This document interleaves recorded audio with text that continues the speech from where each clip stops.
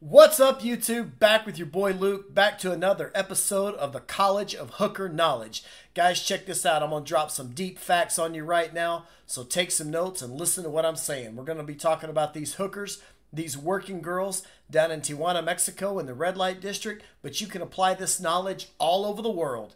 It doesn't matter if they're working in Bogota, Colombia, at the Santa Fe, or even down at Jaco Beach, Costa Rica. I'm speaking facts. Pay attention. All right, guys. Rule number one, the most important thing, and I'm going to repeat it twice.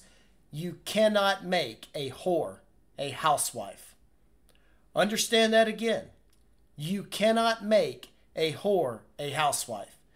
You might go in, you might talk to her, you might take her upstairs, you might start feeling a connection, and you might think this is just terrible what this pretty, beautiful girl has to do.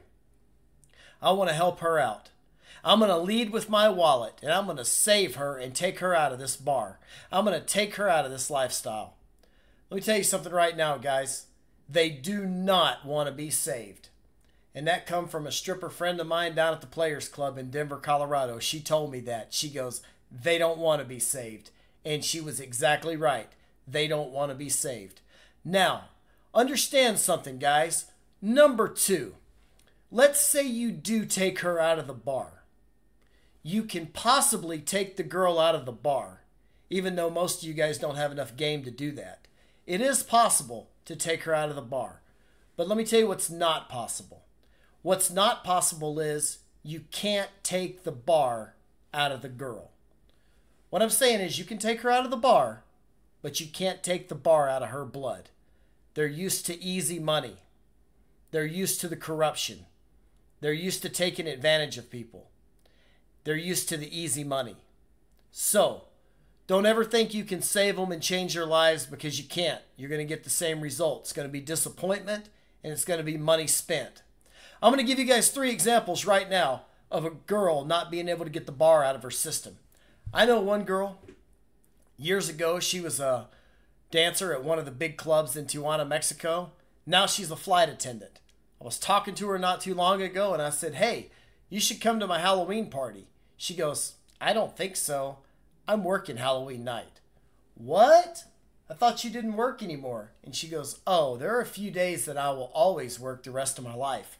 She goes, I can make $500, $600, $700 on Halloween night. I always do it. This girl plans her layovers to be in Tijuana, or she plans her layovers to be in Cancun, where there's a lot of American tourists, where she can go hit up the local bar, drop those panties, and get some money. All right? That's example number 1. Let me give you example number 2.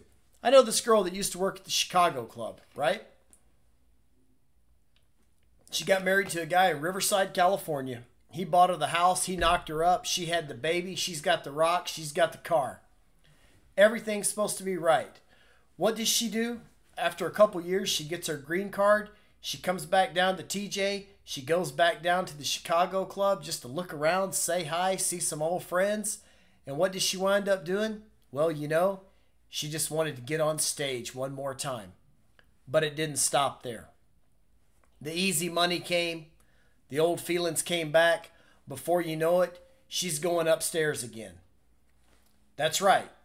Now, this wasn't an everyday occurrence. It wasn't like she was leaving Riverside every day, going down to Tijuana and selling ass at the Chicago club, because she was not doing that.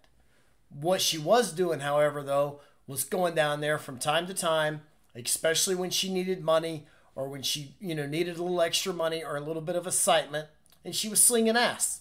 That's just what they do, guys. I'm telling you. I've seen it over and over again. I know one girl that worked at one of the bars down there. She was old 20 years ago when I was down there. She was in her 40s then. She's got to be in her 60s now.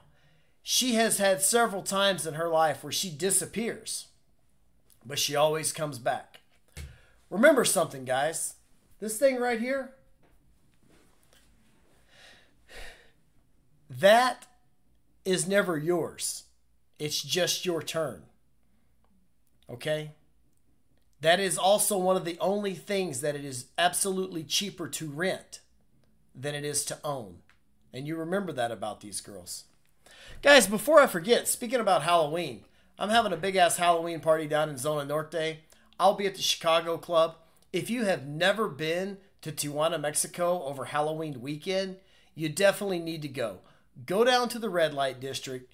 It doesn't matter if it's this year, next year, or whenever. Go down to the red light district Halloween weekend in Tijuana, Mexico. All the girls are dressed up. It's a great party. It's a great time. Everybody should see it one time. Everybody should have some fun. All right, guys, I'm going to leave you with this last piece of advice about these girls here in the College of Hooker Knowledge. And that is, start out like you can hold out. In other words, if you do snatch a girl up and get her out of the bar and put her in your house, and you got her on a $200 a week salary or a $2,000 a week salary, whatever it is, you better start out like you can hold out. Because the second you can't hold out, she's going to take her happy ass right back down there and start slinging it again. Guys, if you hadn't done it already, smash that red like and subscribe button at the bottom of the screen.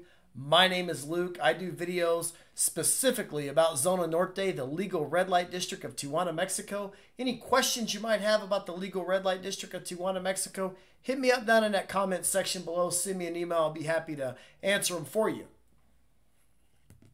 And guys, I wasn't going to tell this story here, but I am today because I've been going for 6 minutes and 30 seconds, and at 8 minutes, I got to deal with YouTube.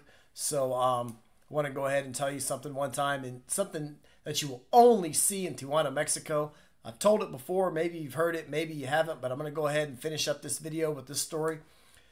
About 2013, I'm sitting down at the Taco Loco, which is right beside the red light district of Tijuana, Mexico, right by the old bus station, across from the Wax Museum. And all of a sudden, I see some screaming and hollering going on, and I'm looking over there, and I see this chick running these high-ass platforms. She's running down the street fast as she can, and I see a Tijuana police officer right behind her. And he's closing the gap, right? And they're running. And all of a sudden, he's got this wooden billy club in his hands, and he knocks her feet out from under her, right? Right in front of us at the taco joint. And she goes sliding on the pavement, screaming and shit. Well, I realized right then that she was a transvestite, right? In a skirt with these platform shoes. And anyways, this cop grabs that billy club and he gets up over her and he rears back like he's going to knock the shit out of her. And she says, "Por Jesus Cristo," for Jesus Christ. And he says, "No metas Jesus en eso." He says, "Don't you bring Jesus into this." And he just knocks the shit out of her. Bam, bam. She starts hollering and screaming. He hit her a couple times, handcuffed her up, picked her up, took her down the road. Now, apparently what happened is she robbed somebody. I didn't really get the whole story. She robbed somebody, a foot chase ensued, and that wound up being the deal. But that's shit that you only see in Mexico. All right, guys, recap about the College of Hooker Knowledge. Remember what I said, boys. Take the girl out of the bar, but you can't take the bar out of the girl. Till next time, guys, smash that red like and subscribe button. I'll see you at the Halloween party, and we'll see you down the road.